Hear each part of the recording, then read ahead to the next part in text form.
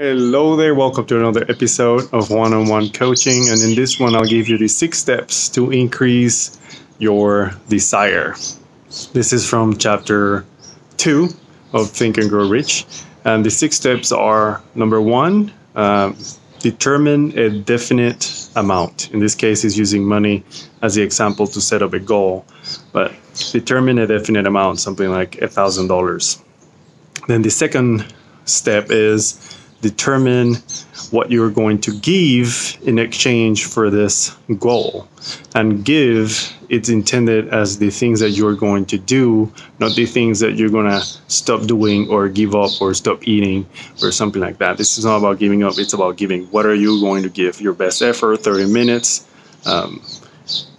your sweat and tears, more money, I don't know, whatever it is.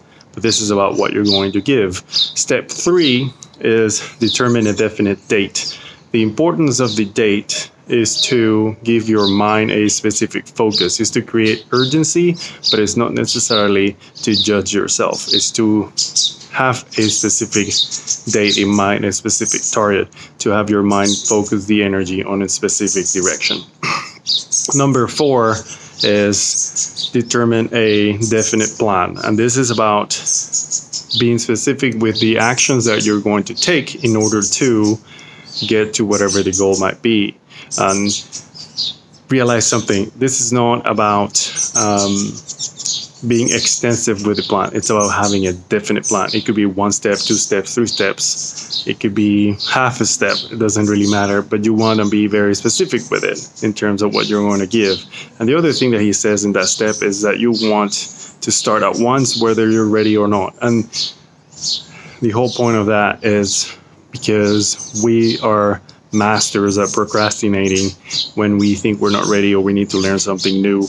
The point of this is to get yourself moving in the direction that you want. Step 5 is really summarizing the prior 4 steps. So you want to put all the steps together into one paragraph or a couple paragraphs. And step 6 is going to be to read that paragraph in the morning, once in the morning and once at night. And while you're reading, you want to see yourself, feel yourself, and believe yourself already in possession of your goal. I would admit I haven't done this pretty well. I fail at one of these steps, but I'm working myself through it. And it's important because the point of repeating yourself, the statement of the goal and the things you're going to give, it's important to remind your brain, and you start developing the habits of moving in the direction that you want. The importance of believing, not just reading it, but actually seeing yourself with the money or with whatever the goal might be, to feel yourself with it and to believe yourself in it, is what's going to create the level of vibration or energy in your body that will start attracting all these things towards you, and it will start motivating you to get what you want. So that's what I have for you today. The 6 steps. If you like it, subscribe, comment, share, and let me know what you think. Let me know if it's helping, and I'll see you on the next one. Bye.